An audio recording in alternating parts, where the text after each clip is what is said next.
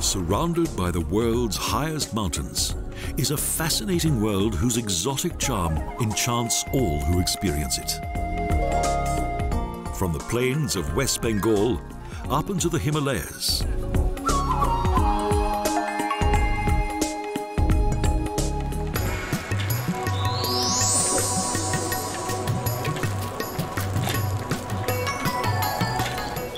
Siliguri is a vibrant city located within India's Terai Plains. This peaceful provincial town with its calm streets and shops that once supplied the region's tea pickers with their daily needs has been transformed into an important crossroads for travelers to the Himalayas. Just a few kilometers away is a Hindu temple and the impressive Coronation Bridge. Monkeys sit at the roadside. The huge stupa of the Salugara monastery attracts attention. And in the ISKCON temple, Lord Krishna, who is said to have once hidden in the nearby jungle, is worshipped. Siliguri train station is the starting point of one of the most famous train journeys in the world. And the most splendid way to travel from Siliguri to Darjeeling is by way of the Darjeeling Himalaya toy train. The narrow gauge train leaves on time and after a short while stops in Sukna. This is the last village in the plains before the train enters the jungle. It's still hot and humid, a situation that will soon change.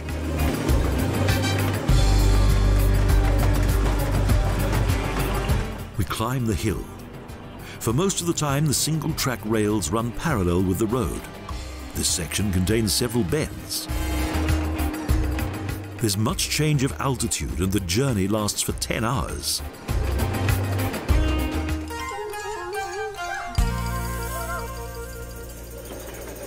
British engineering made this pioneering work possible, an 88-kilometer railroad connection to the mountain world of the Himalayas.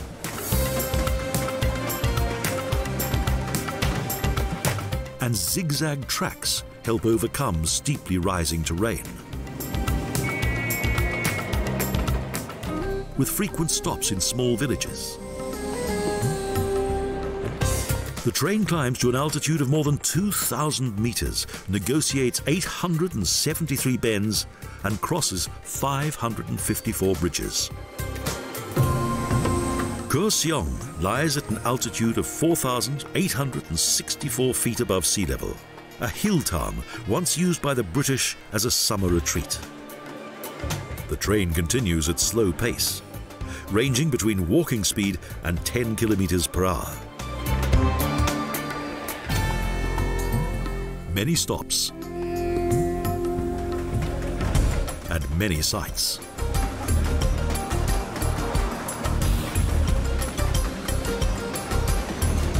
The train has the right of way. We arrive at Sonada Station. In this region settled Bhutia, Tibetans, Lepcha and Nepalese. A unique mixture of mountain people that is a fine example of those who have learned to live together in harmony. The ride goes higher and even closer to the local traffic. Finally, Goom, the highest point. With a monastery and attractive buildings and lanes, the people here earn their living from tea plantations.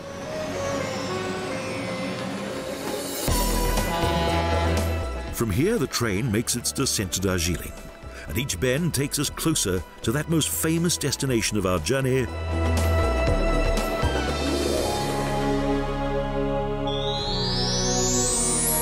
Darjeeling.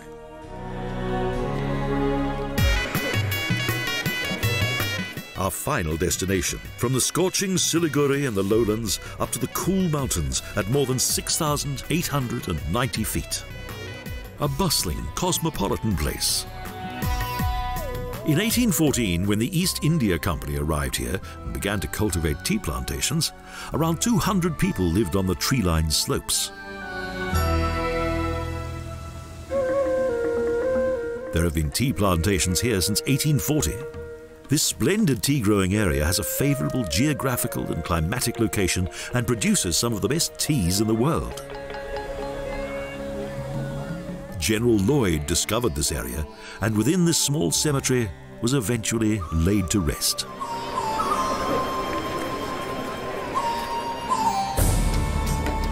We leave Darjeeling and head towards Sikkim. Before we reach the last major city in northwest Bengal, we visit a famous monastery.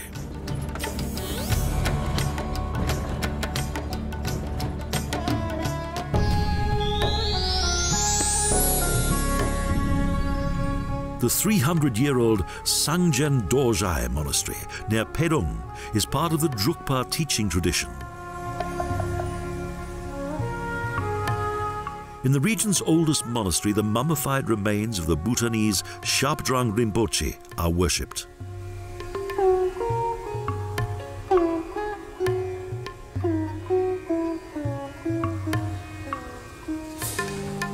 A tour gives a good insight into its history and culture.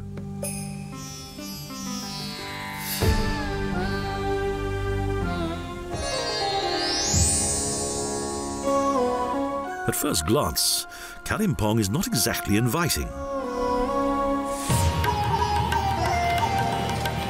Unlike Darjeeling, it's never been associated with tea, but is and always has been a trading centre on the once busy route to Bhutan, Tibet and Nepal.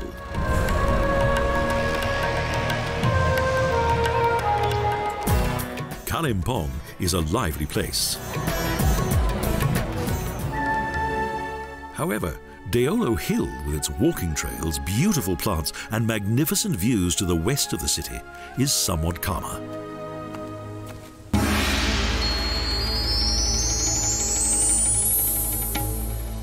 Sikkim, for centuries a segregated and independent Buddhist kingdom on the edge of the Himalayas.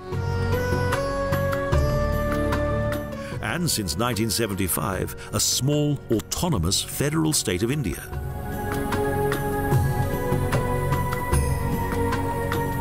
Historical, cultural and spiritual, Sikkim is strongly associated with Tibet and possesses more than 200 monasteries.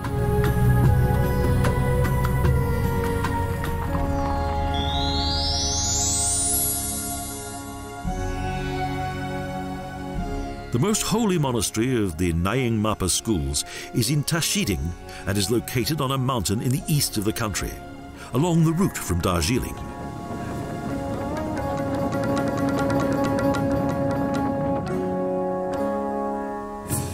The monastery was built in 1717 following the sight of a rainbow that connected the site with the majestic Kanchenjunga mountain.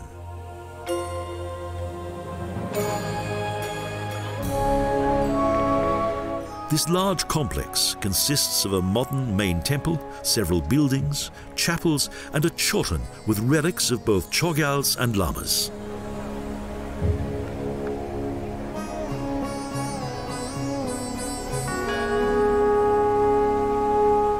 On the 15th day of the first month of the Tibetan calendar, followers from all over Sikkim come to Tashiding to celebrate the Nying Mapa Bumchu festival.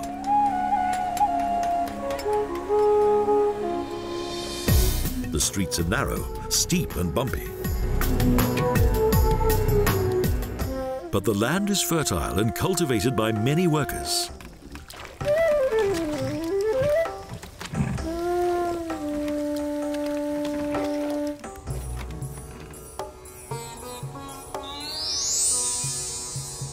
The sleepy village of Yoksum is located on a large plateau.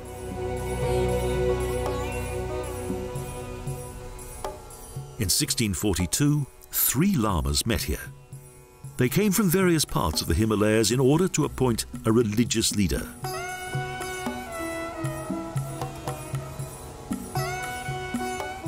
In Norbolang Chotan, numerous offerings were made. The building is thought to have been constructed of stone and earth from various regions of the country. The stone throne of the first Chogyal and a stone footprint are also worshipped here.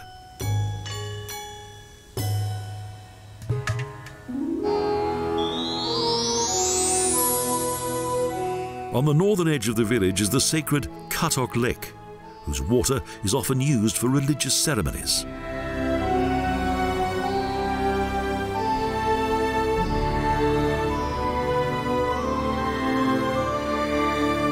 Along the lake shore are many Buddhist prayer flags erected by the faithful who hope their wishes will be answered by the gods.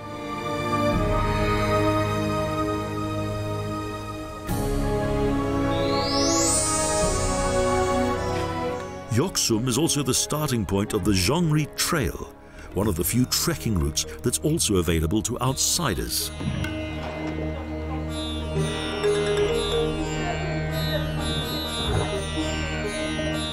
Experienced guides routinely stow baggage on the back of the yak.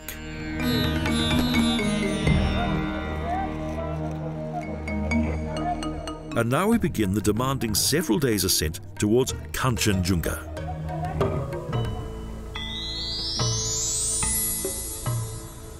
A romantic forest trail leads to the Dubdi monastery that was built high above Yoksum in a spectacular location in 1701.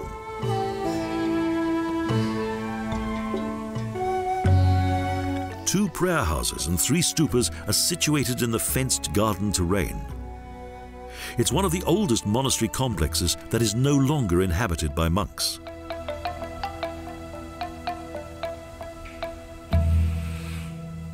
Religious texts are stored in these houses of worship, and saints and demons survey the scene.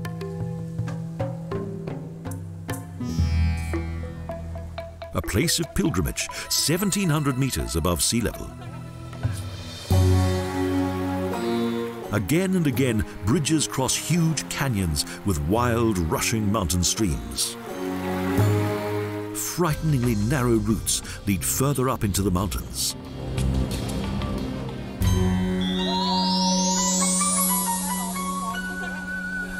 At 2,000 meters, the Ketchiopalri Monastery, along the route to a magic lake.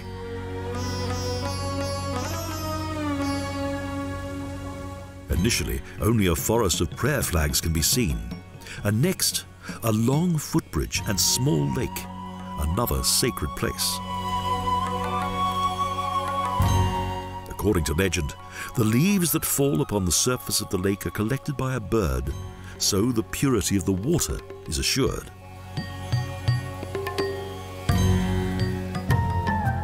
Our journey travels through various villages and street markets. Around 75% of the population are Nepalese Gurlings. Lepchas, the former rulers, form about 20% and the remainder are Bhutias.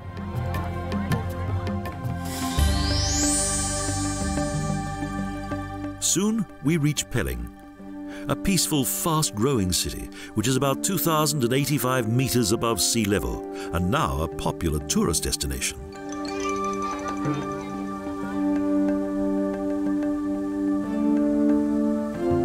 Buildings, including hotels, overlook the Kanchenjunga and are situated high up the steep slopes. The buildings have been built according to traditional design. Indian holidaymakers have discovered this mountain resort.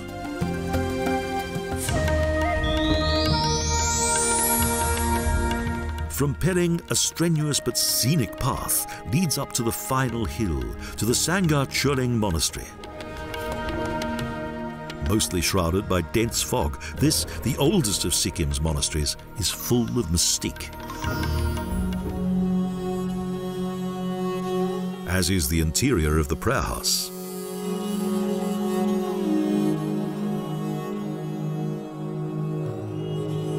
The monastery was destroyed by fire and rebuilt in 1948.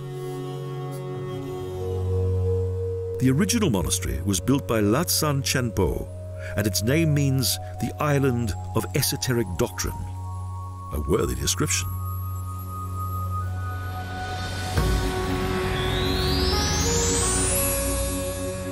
However, just 2 kilometers from Pelling, another impressive monastery is perched at the end of a ridge high above the Rangit River, Pemayangtsi Gompa.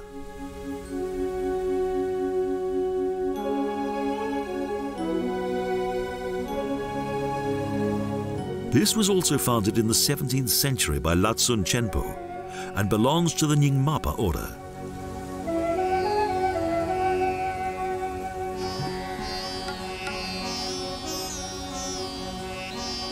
Each new year, at the Losar celebration, a Guru Drogmacham is performed here.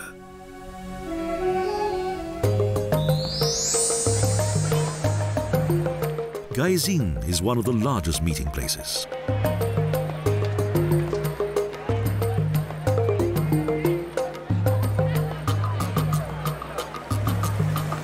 On market day, the small main square and adjacent streets are occupied mainly by farmers who offer freshly harvested fruit and vegetables.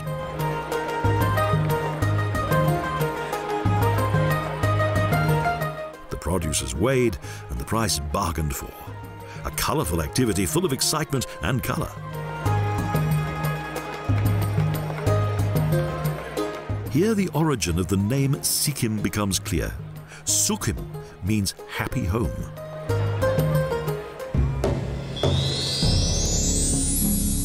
After the first Chogyal resided in Yoksam, his son, King Tensang Namgyal, moved the capital to Rabdense.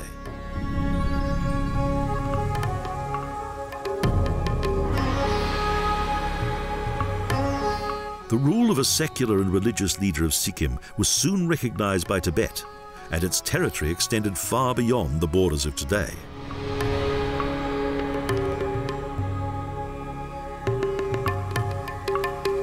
Hostilities by the Nepalese army destroyed the capital, and only the ruins of the palace have survived.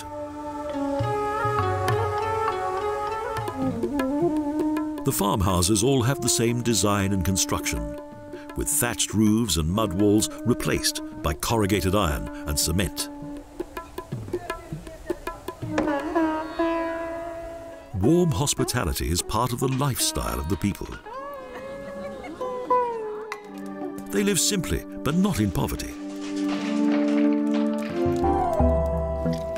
Their work can be seen everywhere. Dangerous and winding roads lead through the rugged wilderness of the Himalayas.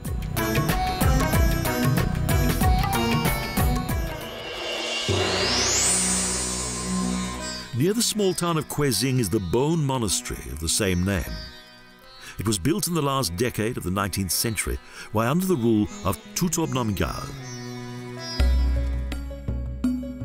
The history of the Bon faith, which originated in Tibet, dates back to the 9th century. Different from Buddhism, the Holy King was at its center. The relationship between shamanism and nature has been preserved right up to the present day, and fortune-telling is also part of the Bon religion.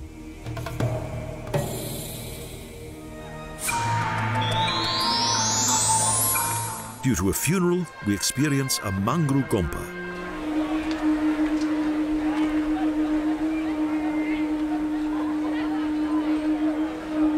It's a fascinating ceremony, with matching music and prayers, and the participation of the whole community.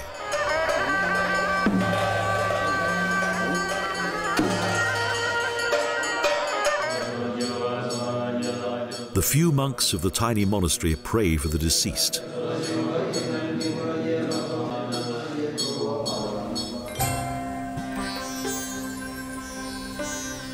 And the villagers receive food and drink.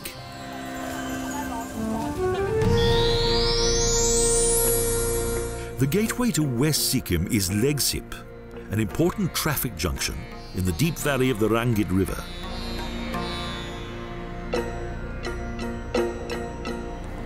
However, there's always a delay of a few hours before travelers are able to continue their journey.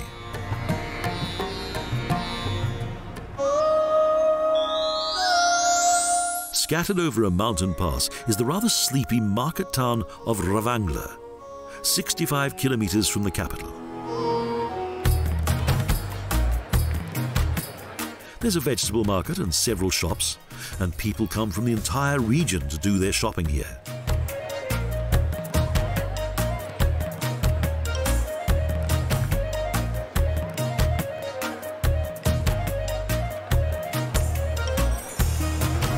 Many vehicles are parked along the main street, essential transport for those who come here to shop.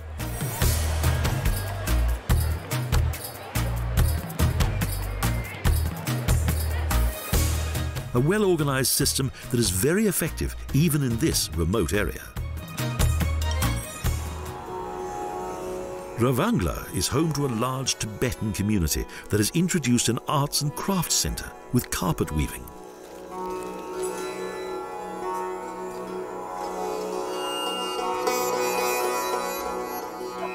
Here, the tradition is passed on and sales provide a living for the people. The detour to Ralong is a bumpy journey along a hazardous road. During stormy weather, sections of the road often break away and crash into the steep abyss below.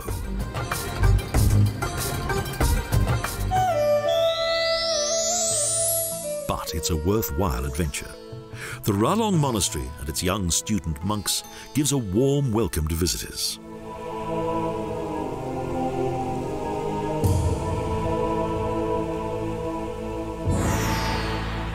The oldest monastery in Kagyupa is a splendid sight.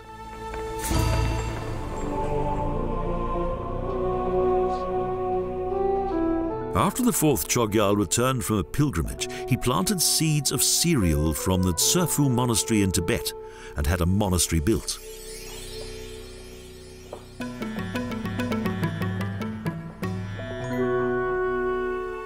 "100 monks reside here in a new building, the Palchen Choling Monastic Institute.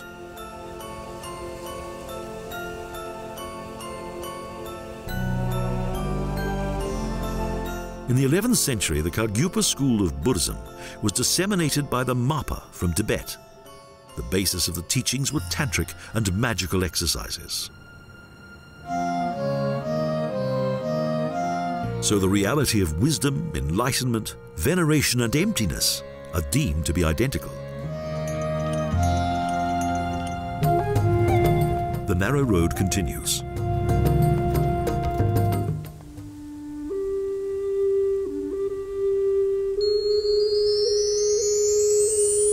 It travels past tea plantations on whose slopes are planted endless rows of tea bushes. Sikkim is India's most northerly region.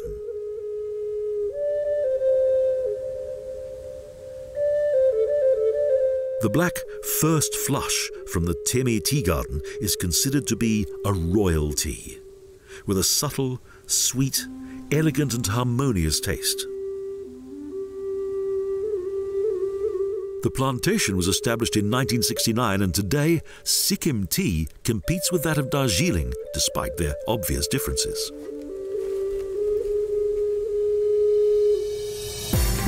Our journey passes through small mountain towns and picturesque villages.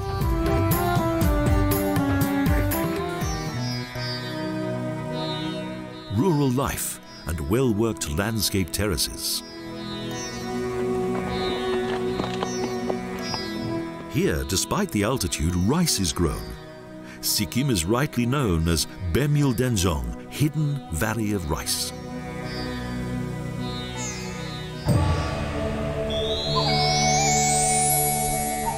Finally, we reach the old Rumtek monastery, in which the 16th Karmapa resides.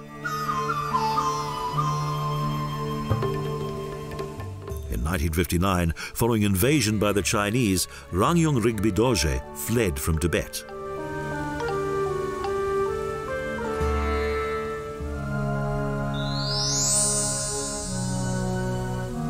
But within a few years, the Karmapa had begun to build a new monastery on land gifted by the king of Sikkim, Chogyal Tashi Namgyal.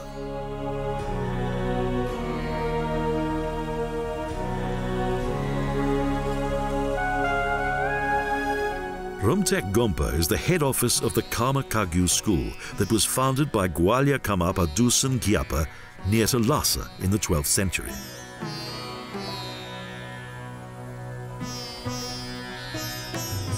The Black Hats cult has great influence and has spread Tibetan Buddhism to the west, but the monastery continues to be protected from its various enemies.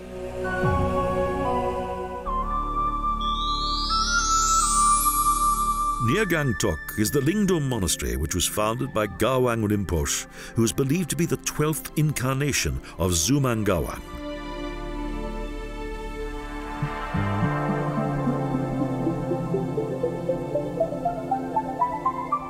It is a monastery of typical Tibetan design with brightly painted columns and external walls, and gallery corridors in front of the monks' living quarters.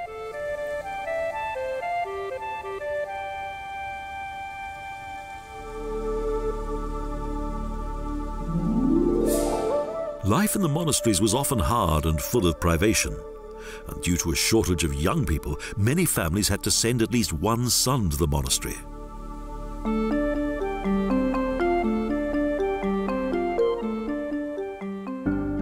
Only a few was suited to demanding philosophical study, and so the monks were divided into various lower divisions of monastic service.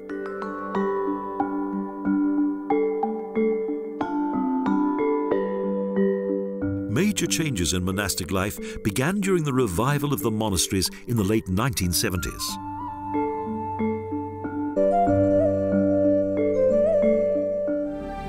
But its deep faith has been preserved.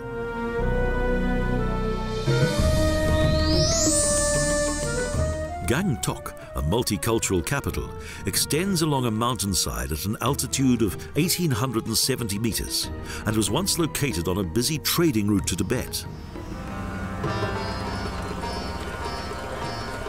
Here, Buddhism has survived despite its transformation to a modern city, and the Enche monastery is popular with the local people.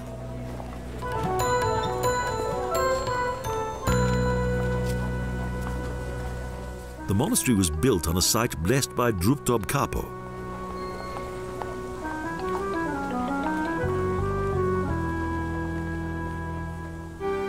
From Ganeshtok Tower, there's a fine view of the city, which, due to the altitude, is usually covered by cloud.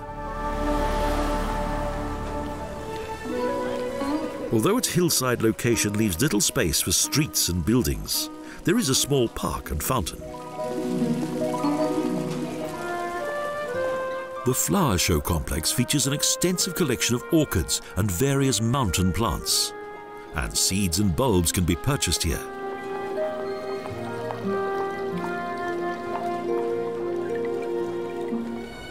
The imposing whitewashed Dodrul Chotan is a reminder of Guru Rinpoche, who hid precious texts in Sikkim. Contemporary life has not affected Gangtok, and its traffic is well organized.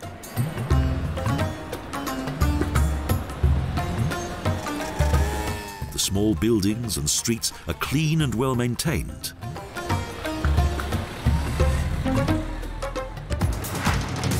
Football's popular, so a stadium was built on the hillside.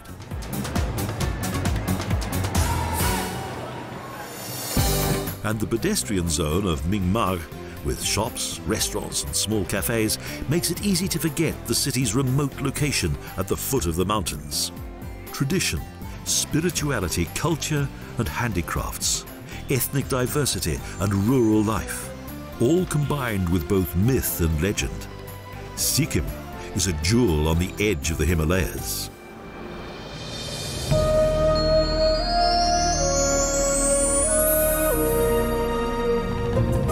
The independent kingdom of Bhutan is located in Southeast Asia, most of it being 2,000 meters above sea level and situated between India in the south and Tibet in the north. The land of the thundering dragon, high up between the peaks of the Himalayas. The journey from Sikkim lasts several hours on the often narrow and dangerous road.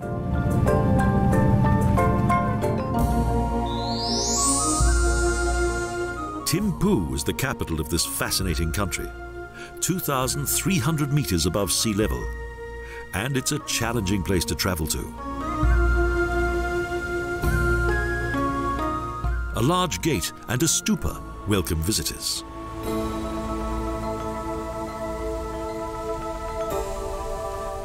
Until the 1960s, Bhutan was protected from intruders due to its geographical location and was totally cut off from the outside world.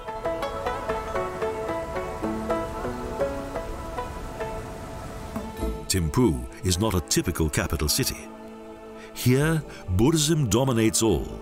This, the Changanka Temple.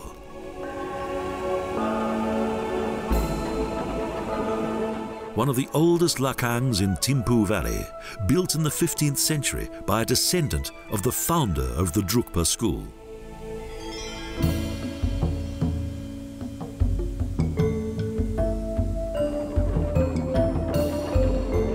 The temple was renovated at the end of the 20th century.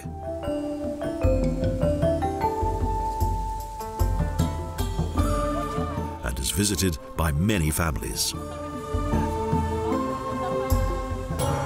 The town is mainly inhabited by the state clergy, the royal family, members of the government, various officials, and a constantly changing middle class. Today, the traffic is increasing, but it's still bearable.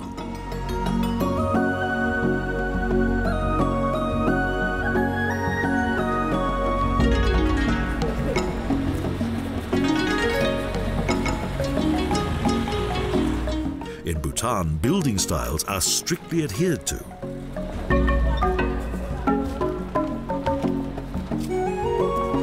By royal decree, the buildings must reflect traditional design.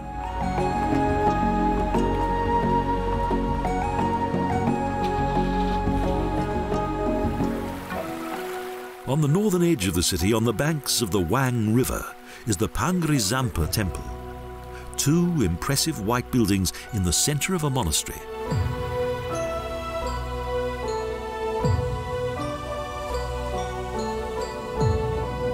After his arrival in Bhutan in 1616, Shamdrug Nawang Namgyal lived here when the temple appeared to him in a vision.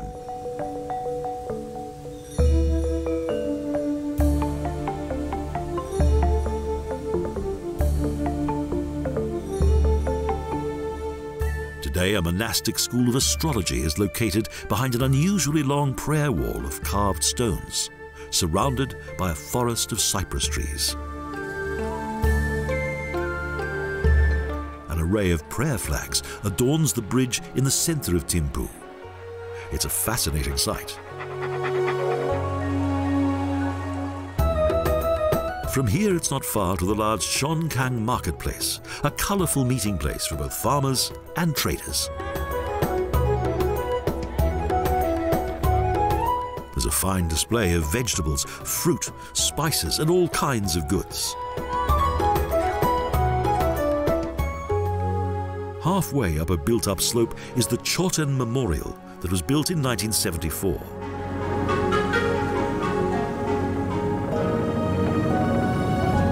This impressive monument with its golden top was built in honor of the late third king, but contains only a photo. It was commemorated by his mother.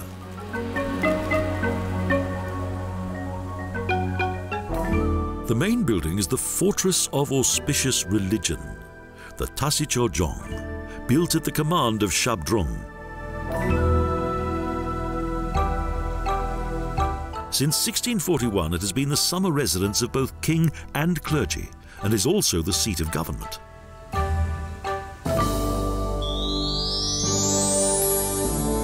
South of Thimphu, where the streets to Paro and Punakha diverge, Semtokajong is located in a strategic position, a typical Bhutanese fortress.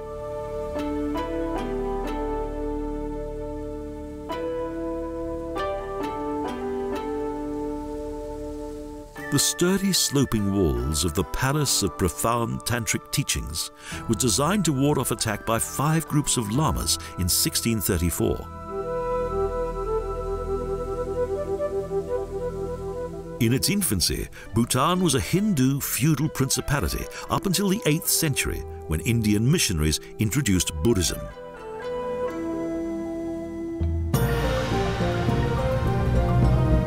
Curved, narrow streets and steep slopes are typical of Bhutan.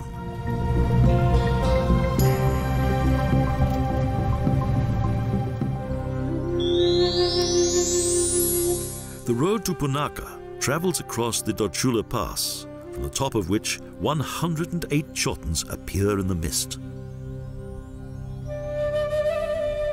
chorten are containers for religious offerings that symbolize Buddha's consciousness in the Himalayan countries and are therefore sacred.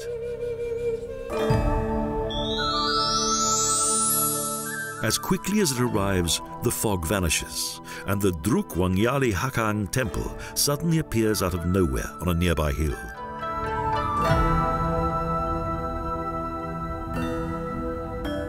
It's believed that it took as its inspiration the model of Zando Pelri, the copper palace of Guru Rinpoche. In memory of the holy deeds and gestures of the fourth king. The route leads down to the next valley from 3,050 meters. At one time, the river valleys and narrow mountain tracks could only be traveled with pack animals. Again and again we pass small villages whose well-preserved farmhouses seem to cling precariously to the slopes. The center of the village contains a small shop.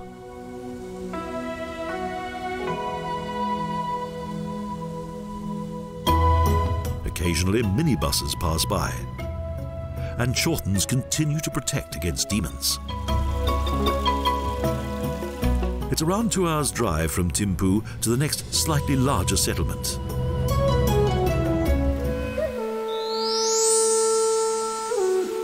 Lobesa is situated on a crossroad that leads to Punakha and Wangdu Phodrang.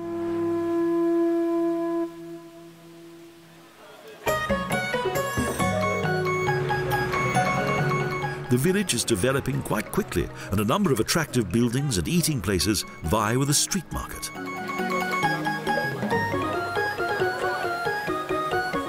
Here, the region's farmers do their shopping, and vehicles stop to load large quantities of goods.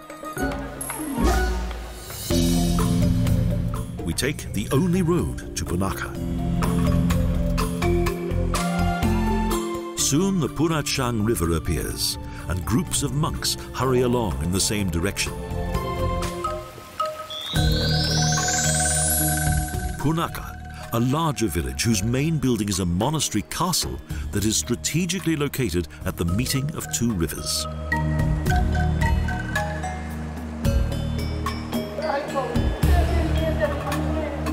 Punakha Jong was Bhutan's winter capital for over 300 years. Guru Rinpoche blessed this place and predicted the construction of a fortress here.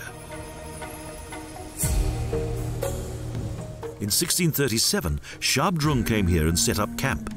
That same night, he had a prophetic dream.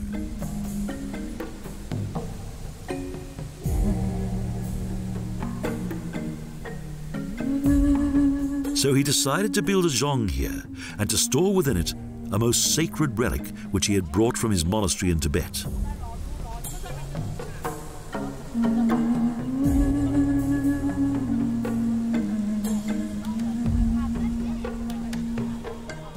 It was the Avalokiteshvara statue that had miraculously appeared from nowhere.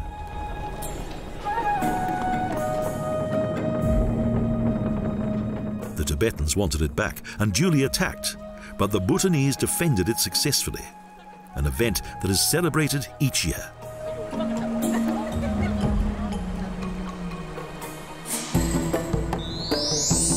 During the three-day celebration, thousands of people populate the large courtyard in order to experience religious processions and ritual dances. Masked monks play gods, and guardian deities are depicted in the temple as paintings and sculptures.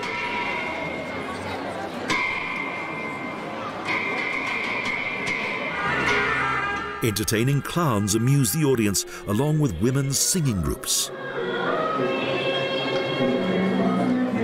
Scenes of the daily life of the Bhutanese are portrayed in dance, in fields, and during a hunt. The gods are always close by.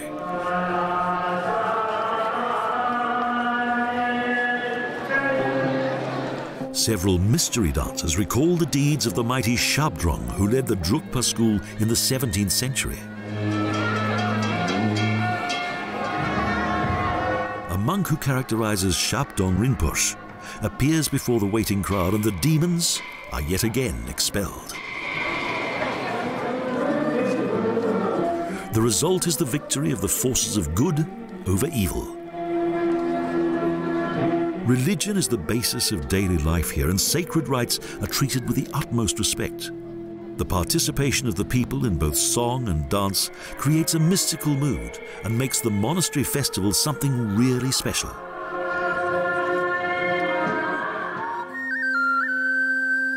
Bhutan is a peaceful country whose symbol is a dragon. In the 12th century, during construction of a Tibetan monastery, a roll of thunder was heard, a sound that was interpreted as the voice of a dragon. Bhutan is a country of fertile paddy fields and orchards, tiny, colourful villages, deep, wide valleys, and snow-capped mountains. Agriculture is the main source of income of its people. Around 5,500 species of plants grow here, many of them containing medicinal properties. Mother Nature is worshipped, and culture and age-old traditions are well observed.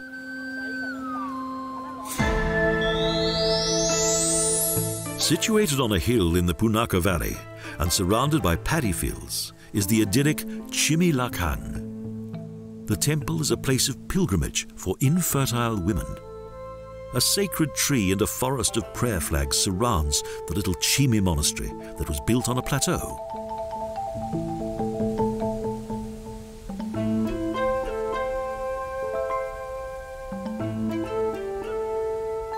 It was founded by Ngawang Chogyal, the 14th heir of Ralun, in 1499. It's on the site of a stupa, previously built at the command of Lama Drukpa Konli.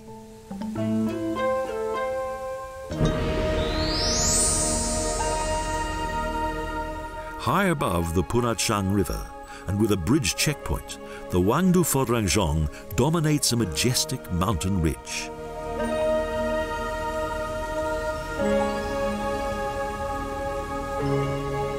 To the founder of the empire, a deity who appeared in a dream predicted peace and that a fortified monastery would be built in the shape of a sleeping bull.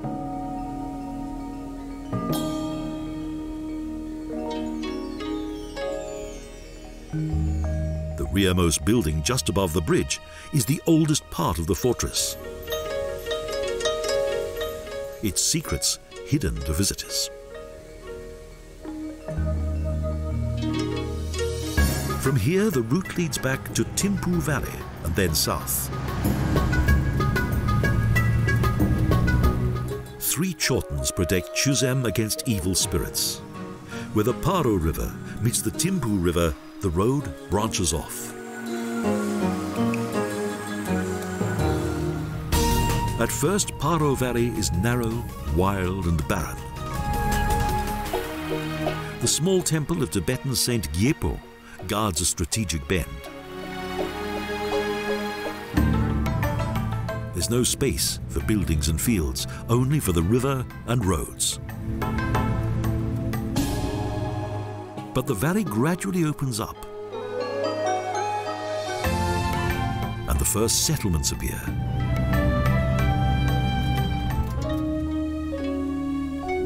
The hard-working farmers plough every available inch of earth with their oxen using primitive methods, but they're satisfied with their harvest.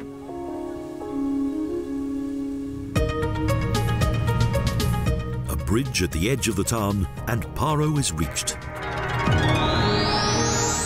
The town settlement of Paro was founded in 1985 and has since developed rapidly along the river.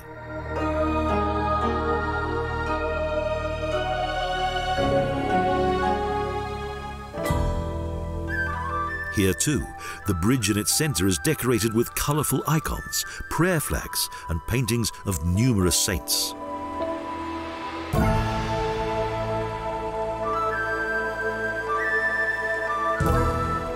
Small towers guard steps to the bridge on both banks, and in the background a fortress is visible. The former wooden bridge across the torrential river was retracted whenever danger threatened. The street which leads from Jong is lined with a large square chorten.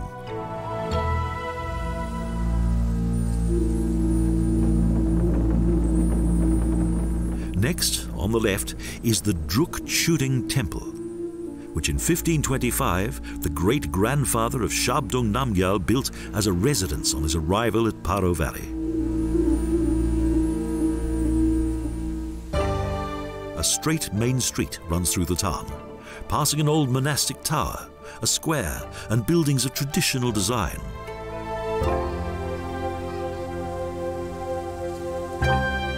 At street level, there are many small shops that are typical of mountain villages.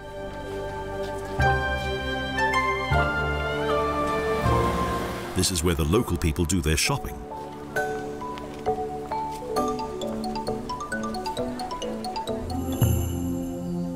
The route to Paro Zong travels along the valley to Dangsi Lakang, a small temple that is shaped like a Tibetan shoten.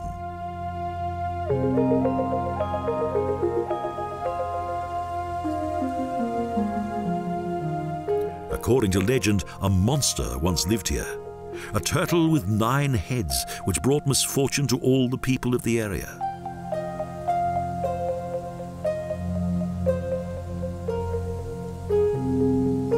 However, they managed to close up the cave in which the monster lived and built a temple above it.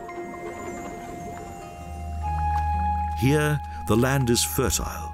There are no monsters, and modern technology is slowly conquering the secluded valley.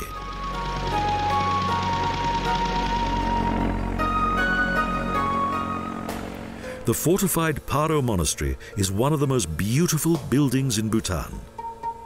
The mighty fortress once controlled the route by which the Tibetan armies repeatedly invaded.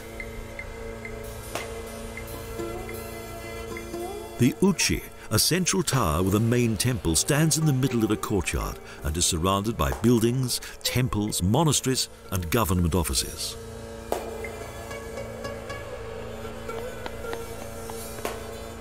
In the 5-story buildings also live the governor of the valley and the monks.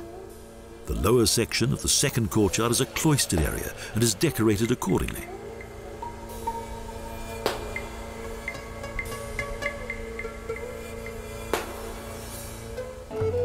For more than 1,000 years, this tiny kingdom has survived in self-imposed isolation, cut off from the outside world by its own deliberate policy. Above Paro, on a slope on the right-hand bank of the river, lies the Temple of the Ki River. According to legend, a giant female demon settled on the entire Himalayan region in order to prevent the spread of Buddhism.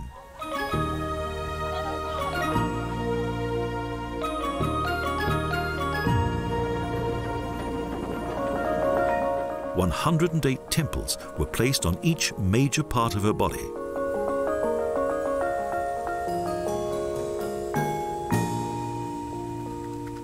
Thus, Kichu Lakang was built on her left foot.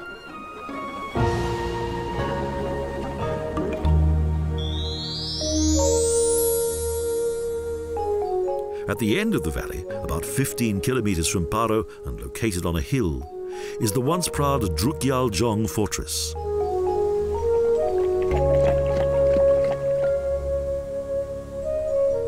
At its foot, the beautiful village of Tsento nestles against protective rocks and is surrounded by fertile fields which are brown or green according to the season of the year.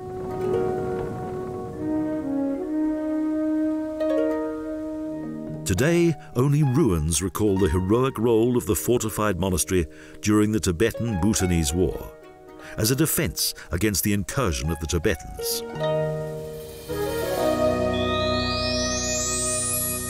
Just off the only road in the Paro Valley, pack horses are waiting.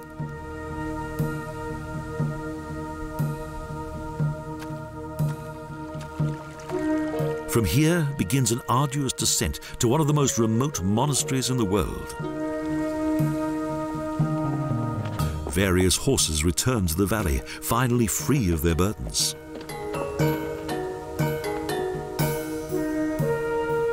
From curve to curve, the Takchang Monastery comes into view, nestled in the steep rock. This, the Tiger's Nest, is world famous. Flags flutter in the cool breeze and prayer wheels rotate at 2,950 meters above sea level. We arrive at this holy place situated between heaven and earth. This amazing country has retained its ancient traditions, religious secrets, and cultural identity. Tashe Delak. Goodbye, Bhutan.